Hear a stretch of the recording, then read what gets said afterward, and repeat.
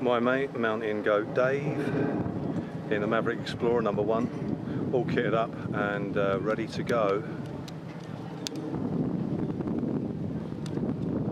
up there. Hi guys and girls, it's Pete, Mindwiseman's channel, aka Maverick Outdoors, and we're out on a Saturday, lovely sunny day, and we're going to wild can somewhere on the Thames and bash up for about 24 hours. So, let's get on the move. So here we are, we're out on the waters. Dave, mountain goat, is round behind me. Looking like an expert. In the Maverick Explorer Mark 1.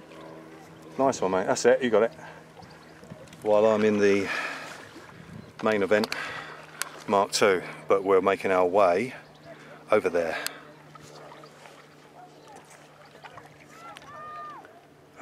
Brilliant day to be out on the waters. A busy Saturday, sunny Saturday, so there's quite a lot of activity going on the waters. There's Dave just hanging around waiting for these boats just to go by. You can see a nice blue sky, a few clouds. We've got a fresh breeze coming through this little... Okay, so we paddled down the wider stretch of the Thames and arrived at this little bit of riverbank. I've unloaded my canoe and Dave is... He's just waiting to come in and moor up. So he's just going to paddle in here in a moment and repeat the same as what I've just done. And then just going to shoot the canoe in, or reverse of shoot, and then just drag it in there. There he is, ready to come and spend the night on the Thames while camping in the woods.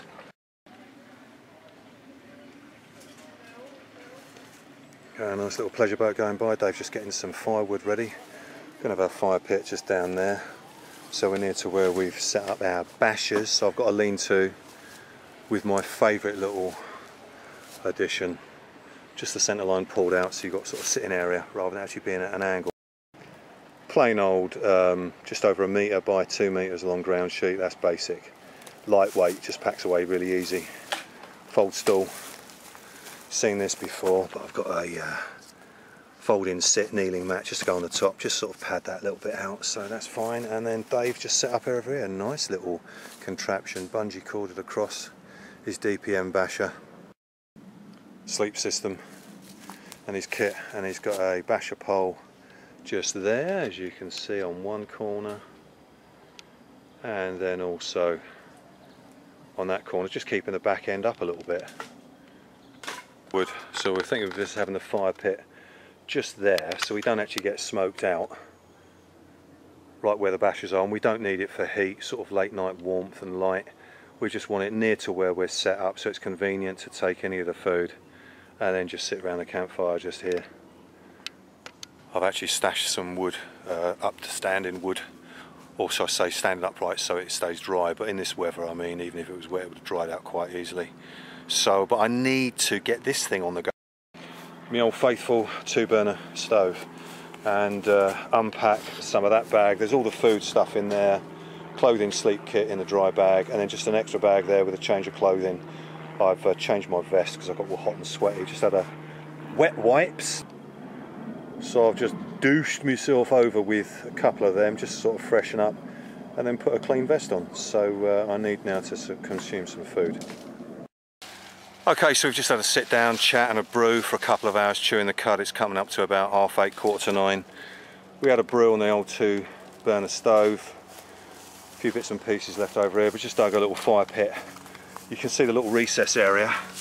We're going to have the grid there to put the kebabs, and then the main fire there, and then sort of scoop the coals underneath. Got a load of fire, which Dave's kindly sort of prepping a bit.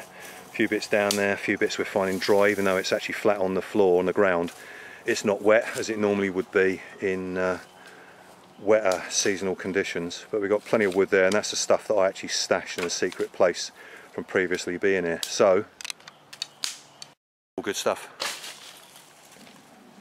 Okay, there's the remnants of half the wood, well, over half the wood we got left over. Got the fire going.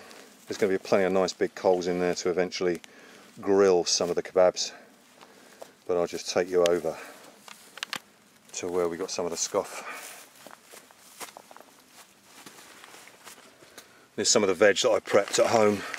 Peppers, sweet peas, or should I say sugar snap peas, carrot, red pepper, onion, lots of different mixture of spices.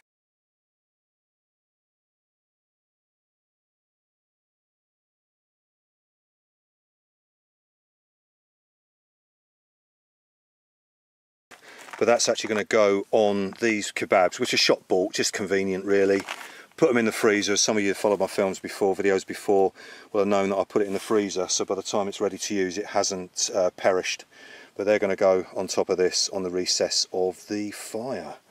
And then we've got a bit of carbohydrate to mix. But you'd have seen in the previous video when we did the prepper meat is the MSR, which is going to be a nice big size to easily cook on the campfire coals. The fresh veg. Bit of dessert just there. Some long life peaches in those little plastic tubs. Then there's two tins. The one on top with a white and red label is tinned cream, and the one underneath that is mandarins. So that's going to be our dessert for later on as well. And maybe a bit later on, a bit of midnight supper, there's some jacket potatoes in that plastic bag for a bit of late night feast if we get a bit peckish as well. So bring it on. Okay, here we go.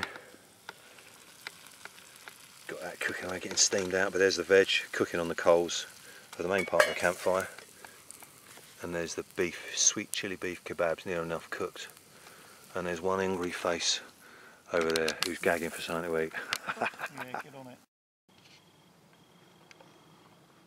The moon's a funny shape tonight. That's the LED lantern that's attached to the tree, bit of bungee that's around the tree that's fixing Dave's top of his tarp. Oh, now just sitting down, ready to have some scoff. Mix some rice with the veg. It's really nice, as you saw in the still picture of the ingredients. But right, I'm going to get that down my throat now. Yummy. So I just put my new kettle, which is going to be used in place of my Zebra billy can.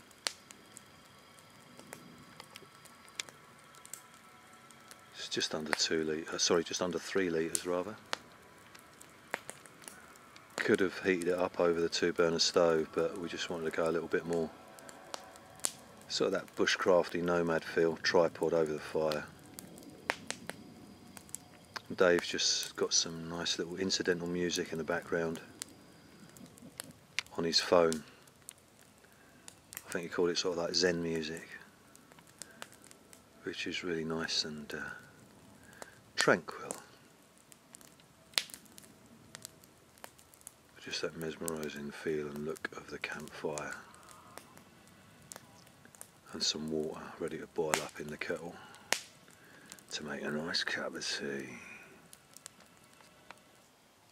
What, on the Spotify, on the phone? Yeah, or wherever. Sometimes I listen to it on YouTube as well. Like, you know. Right. There's some great ones.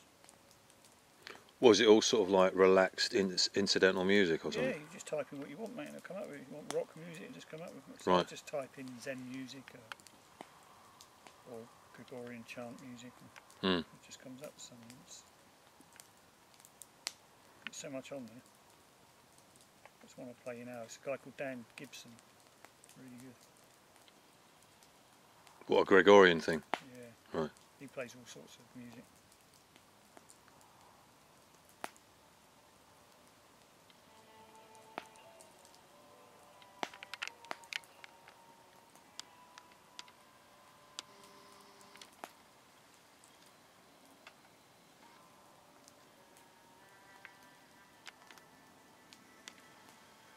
Beautiful.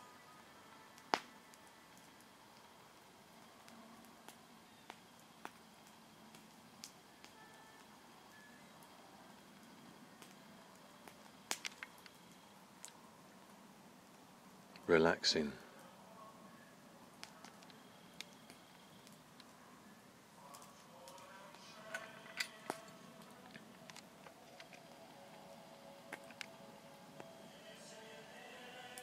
Got a bit of acoustics in there, hasn't it? Yeah. Outdoorsy speaker. Yeah. Don't need any batteries. There you go, that's going to be a first. Going to start a craze now, mate, and you started it. Dave Mountain Goat. What you do is you get your phone, Spotify, whatever it is, playing music, and it just sort of vibrates. Through the BCB mug. Or any other canteen drinking mug you care to use. Ladies and gentlemen, you saw it first here.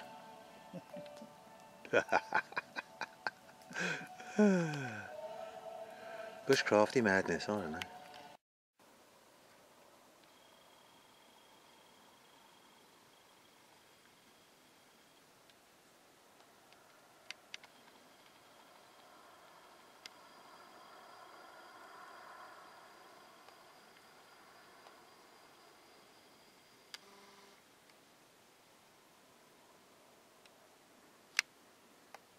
So there's the moon just about shining through the brow of the trees and giving us a bit of natural light. I'm just going to go into the darkness with my basha and sleep for the night. It's about 2 o'clock in the morning. Dave crashed out about half hour ago, so I'm just going to get my head down. It's going to be really nice and comfortable on my full-length mattress. Pillow, I've just got to straighten that up, resting on top of a dry bag with a few bits and pieces just to raise my head level. So I'm going to get my head down. So I'm now laying down on my mat that you just saw, basically over my shorts. Still got my shoes on, just loosen the laces, so if I have to get up quick during the night for whatever reason, my shoes are on. Got softy trousers on, and then just over my vest and a lightweight shirt. Zip effect of the softy jacket, and my arm holding the torch, and now I'm underneath the tarp. Now I'm going to have a kip, so see you in the morning.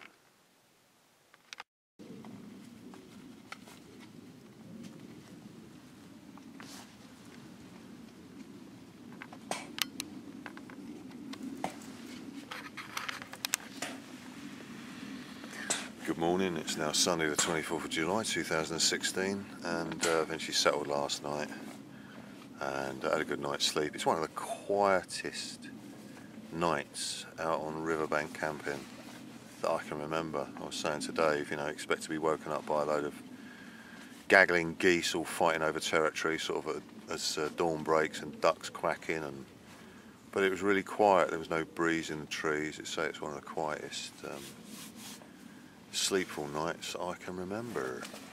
Say that again? Weren't for me, you're snoring. I heard a little splutter coming from you though, the odd sort of and then the odd little no, don't, no. Stop touching my bum,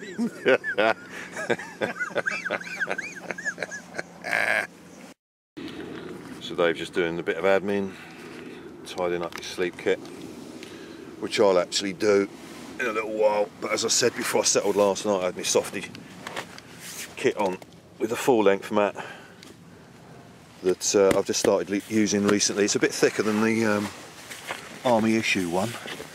As you can see, it's about 30mm, which is a good sort of, I don't know, 10mm, a bit thicker.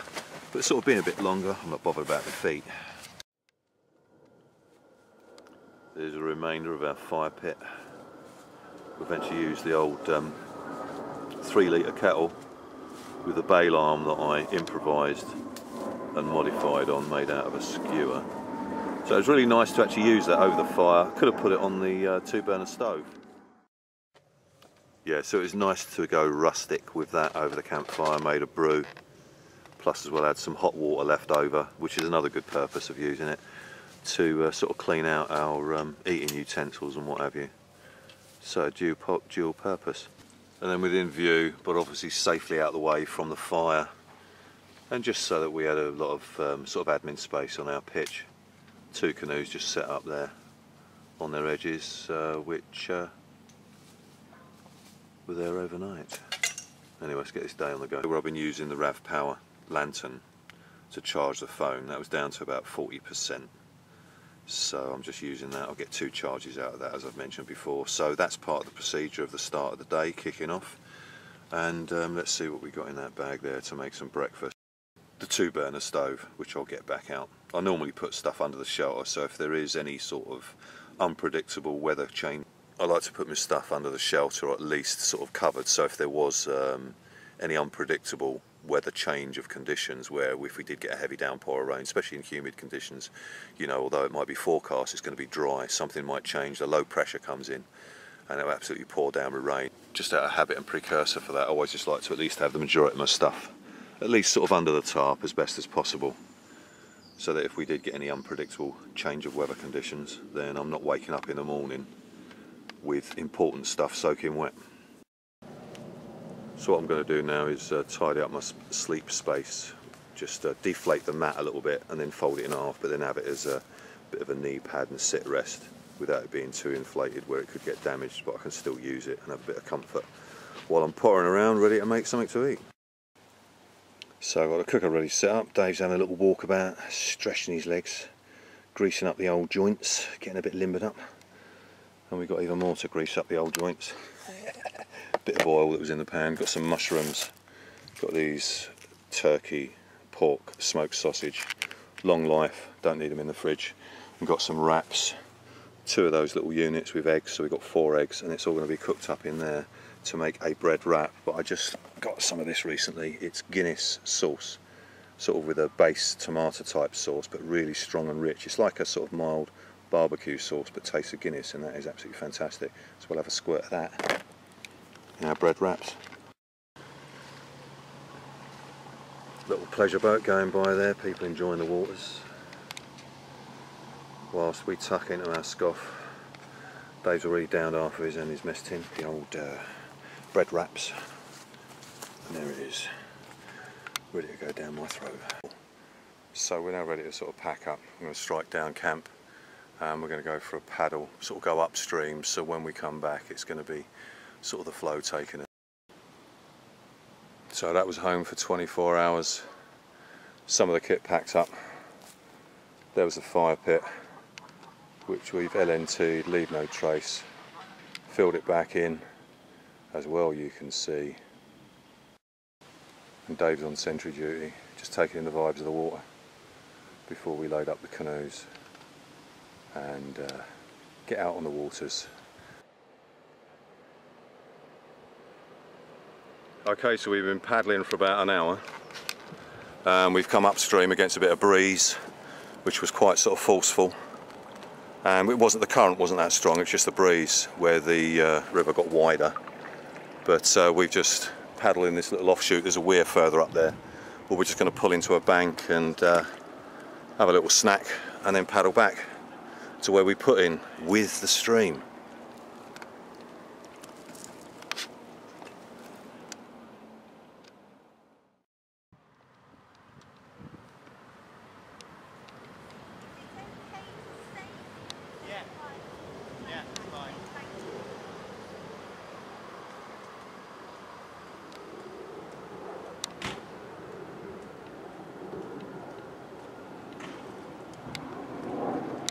Okay, so we've double parked the canoes.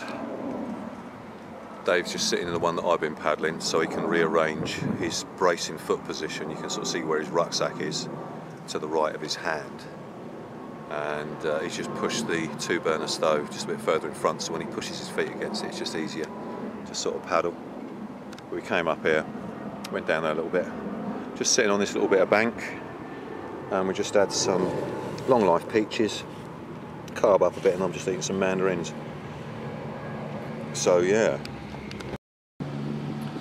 all good stuff, just chilling.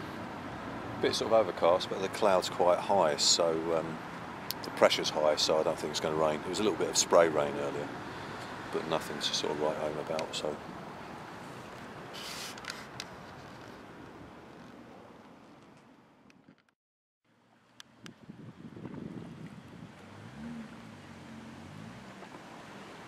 Weeping willows and white willows.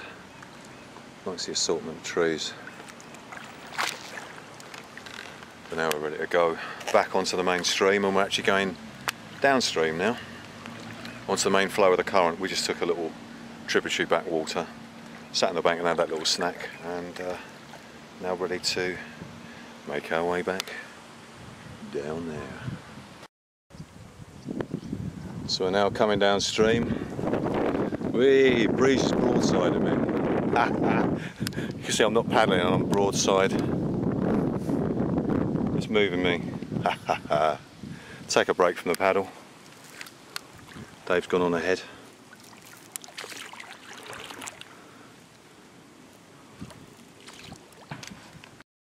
So we've got a big broad section here now going downstream of the old dark. So I think I need to get my old paddling arms on now. One-handed paddle just to realign, and then off we go as Dave goes off into the distance.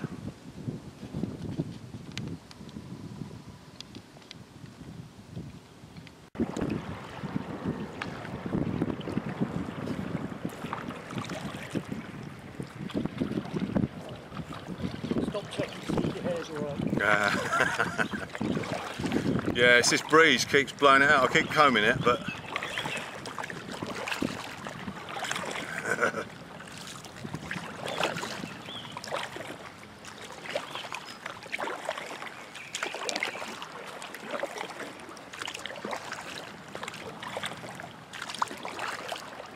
oh yeah.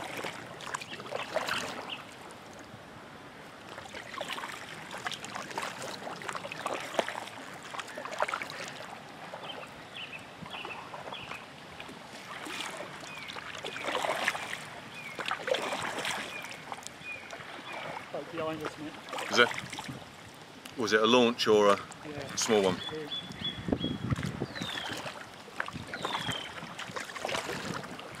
When I get experience, we'll go down that. Yeah. It look like that'd be quite nice to go down there. Yeah, it gets a bit of a flow, but it's more letting the flow take you, but then using the blade as a rudder. Yeah, I had a bit of deja vu when we went down there as well. Did you? Yeah. Did you? Yeah. Was that a spicy version or barbecue?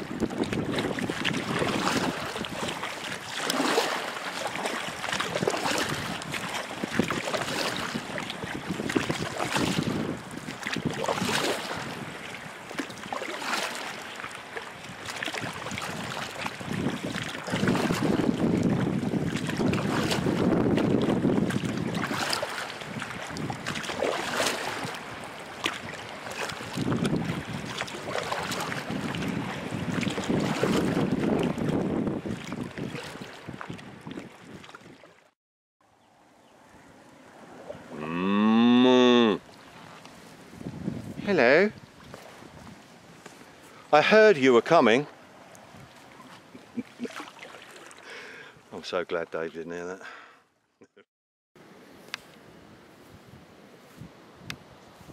Okay, we've come back to Putting, and Dave's just having a last bit of riverside fresh air.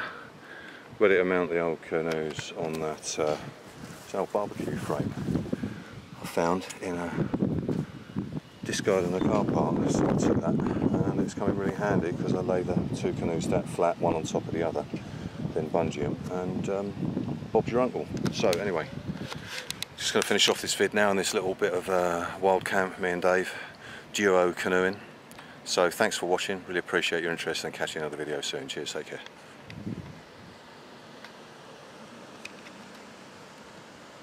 Quick, let's get in the car before it rains.